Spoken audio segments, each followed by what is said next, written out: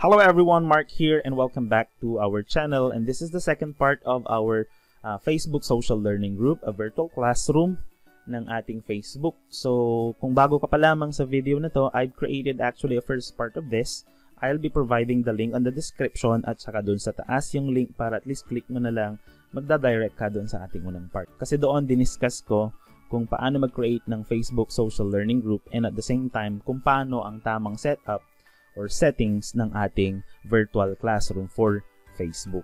So on this part, tuturuan ko kayo kung paano mag-create ng units wherein doon natin ipapopulate or doon natin ipopost yung mga materials natin for our online class. So doon sa gilid, makikita natin we have our units. All you have to do is to click on it. Tapos sa baba, makikita mo we have your group has a social learning units.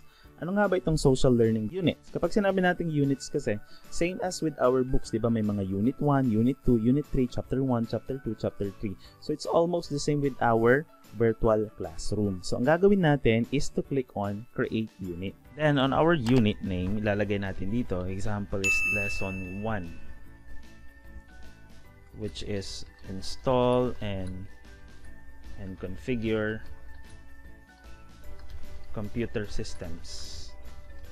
Halimbawa, on the unit description, dito natin ilalagay yung mga objectives. Example, this lesson will help you. Then, objective number 1, lalagay mo dyan, objective number 2, then objective number 3. Okay? After that, we have make this unit optional. Just leave it as it is. Then next, just click on create unit. After creating unit, meron tayong 4 na option. We have post, file, create quiz, and then more. Sa more natin, meron tayong tinatawag na create event. Okay? I-discuss natin yung 4 na yan. So first, we have the post. Halimbawa, ang unang ilalagay mo dyan is you're going to add an activity. So ilalagay mo dito, we have activity number 1. Bilang pauna, maglalagay ka halimbawa ng picture analysis. Okay? Then we can also add media. So maglalagay tayo ng media by clicking it. Then hahanapin lang natin. Halimbawa, ito. And then on write something, dito natin ilalagay yung direction. Halimbawa, direction.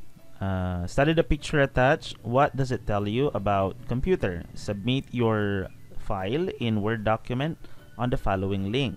Then you're going to type tiny.cc and then lo1 css.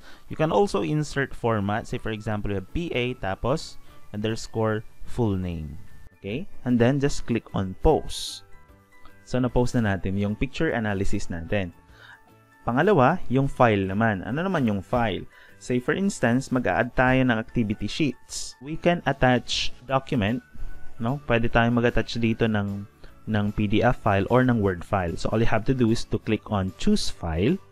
Tapos we're going to select document file. After attaching, we can insert direction or instruction dito sa ating file. So we have direction. We have please download the file below and then submit your Word document on the following link. Halimbawa, we have tiny.cc/lo1_css. Tapos, again, you can insert a format for it. Halimbawa, we have AS. AS stands for activity sheet and then followed by full name. Para at least, pag halimbawa, naghalo yung iyong picture analysis at saka yung iyong activity sheet, madali mo lang siyang masegregate or madali mo lang siyang maseparate. Why? It's because of the format na binigay mo. Then, after that, you can post. And then after, next naman natin is creating quiz. We can create quiz on this virtual classroom. So all you have to do is to click on create quiz. Okay, halimbawa, lalagay natin dito quiz title. Halimbawa, quiz number 1. Tapos passing score, you can include kung ilan yung passing score natin. So I will just leave it as blank. So pwede nyong explore yan. So we have question number 1. CPU is the blank of the computer. Example, we have answer option. Pwede nating ilagay dito is mother. CPU is the mother of the computer. Then we have answer option. We can insert another option here. Halimbawa, we have system. Okay? Halimbawa, 4 ang option natin kasi usually naman ng multiple choices, 4. You can just click on add answer. para magdagdag siya ng another choices. Halimbawa, we have brain. Then you can add another answer. Halimbawa, we have process. Then as you notice, at the left side ng mga options natin, meron siyang mga check wherein it allows you to check yung tamang sagot. So the correct answer here is brain. The next, we have our explain why this is the answer. It is also an optional. Halimbawa, meron ka pang explanation bakit yun yung tamang sagot. So you can just write it in there. Okay, so for the sake of demonstration, ililib ko na lang siya as blank. Then, below it, meron kang makikita na add question. Ibig sabihin, that will be the question number 2. So I will just hit question number 2. Then, lalagay na naman natin dito. We have RAM stands for answer number 1. For example, we have random access memory. Then second, we have read action memory. Click add another. And then we have read always memory. Then just click add another. Then we have read another memory. Tick again the correct answer. So the correct answer here is random access memory. And then you can type an explanation for this kung gusto mo. The next, we have another option here, reorder question. Okay? On reorder question, once we hit reorder question, ayun, kaninang in-input natin is CPU is the blank of the computer and then followed by RAM stands for. Once na-click natin ang reorder question, no, pwede nating unahin itong RAM papunta sa taas. RAM stands for. So that will be the question number 1. Yun naman yung gamit ng reorder. Then just click on done reordering. Tapos, if you're satisfied with the arrangement of the question, all you have to do is to click on done. So nakapag-create na tayo ng quiz. Can I attach video link on this virtual classroom? Yes. Give your post a title. For example, ang title nito is activity number 2. For example, activity number 2, we have the video presentation. Then, I am going to paste the link. Once we paste the link, kokopyahin niya na rin yung thumbnails niya. Before ng link natin, you can insert again a direction. Halimbawa, direction, watch the video by clicking the link below. This video will help you in answering the activity sheet. And then after that, you can just click on post. Next, what's next? We can just click on more and then we have create event. Okay? So on create event naman, you can upload a photo or an image of your event. And then we have our event name. Halimbawa, we have synchronous online learning. Halimbawa. Then just click on event type. Hit lang natin yung event type. Then we have event format. You can use messenger room. Pwede kayong gumamit ng messenger room since you are utilizing Facebook. But if you want to use external link, you can use link in here. Create na ako ng Zoom meeting. All I have to do is to post it in here. And then, followed by, include a place or address. Pwede mong ilagay din yan. Then description. Pwede mong ilagay dito sa description natin is Zoom meeting. For example. Then we have the start. I scheduled it on August 24 at exactly 9:30. So same as with this, August 24, at matatapos yan ng mga around 10:30.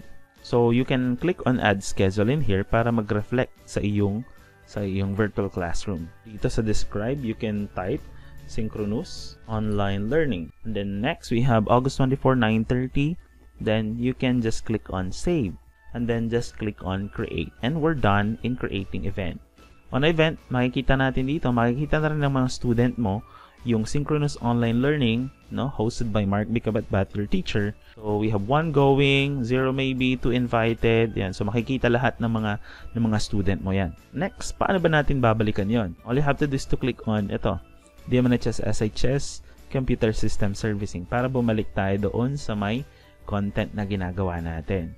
So, makikita natin dito, we now have our Unit 1. Ito yung Unit 1 natin. Then, under Unit 1, we have Lesson 1, Install and Configure Computer System Servicing. Then, we have Quiz number 1, Activity Worksheet number 1. We have Picture Analysis, Activity number 2, Synchronous Online Learning. we can actually rearrange this. So, paano natin i-rearrange to? So, kiklik lang natin yung tatlong dots dito, and then we have Edit Unit.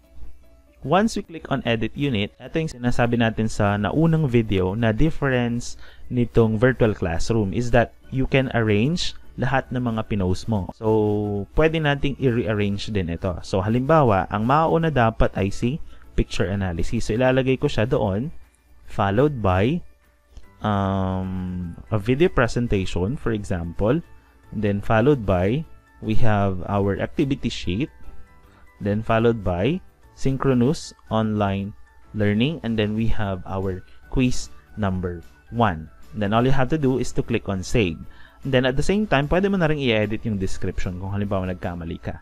Okay? Just click on save. So makikita ng mga estudyante yung pagkaka-arrange niya. Ito pala yung unahin ko. Followed by the video presentation, and then we have our activity sheet, and then meron kaming event, synchronous online learning. And then after synchronous online learning, meron kaming quiz number 1. Dito natin makikita yung completion ng iyong unit. Another thing is, if you want to delete this, just click on the 3 dots and then we have the delete unit. Okay?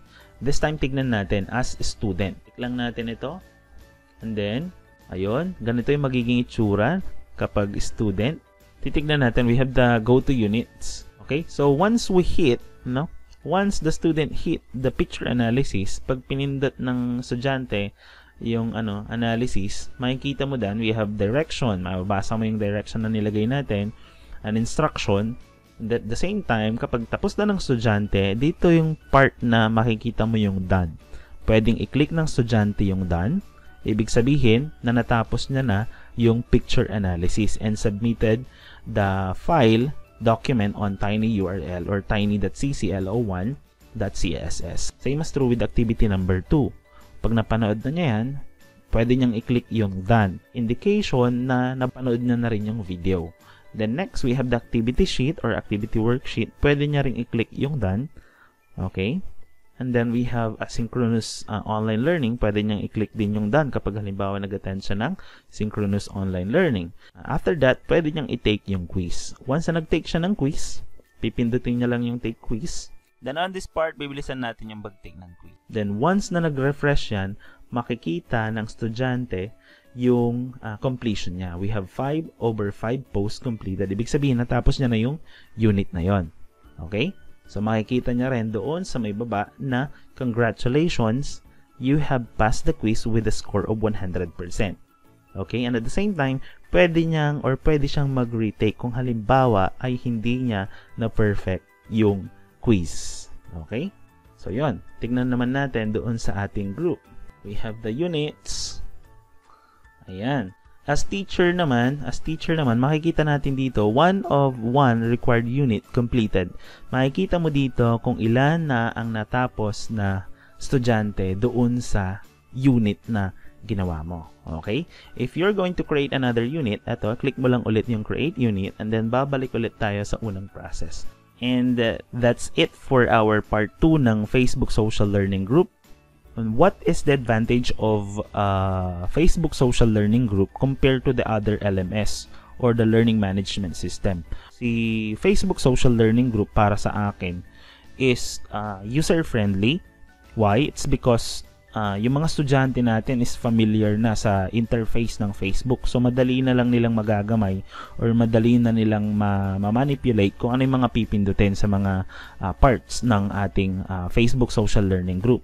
Number 2, for those student na gumagamit lang ng free data, kahit papano, even though naglagay tayo ng mga external link and then yung mga output nila ilalagay nila sa mga Google Drive din lang, okay, kahit papano ay yung mga free data user ng mga student natin is mababasa yung mga instruction natin compare with the other LMS na talagang gumagamit ng internet. So that is, I guess, the advantage of this Facebook Social Learning Group. Yun nga lang, ang disadvantage niya, since we are just using Facebook, limited lang siya.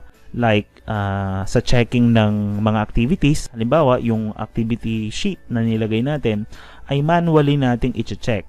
And sa mga quizzes, okay, sa mga quizzes, halimbawa, unlike with the other LMS, like like Google Classroom na meron siyang capability na mag-check at at automatic na mag-record sa class record ng ating Google Classroom. So that's the disadvantage na nakikita ko. Again, if you think that this video is helpful, hit like and then comment down below. Again, this is Sir Mark. Thank you very much for watching and God bless you all. Thank you very much.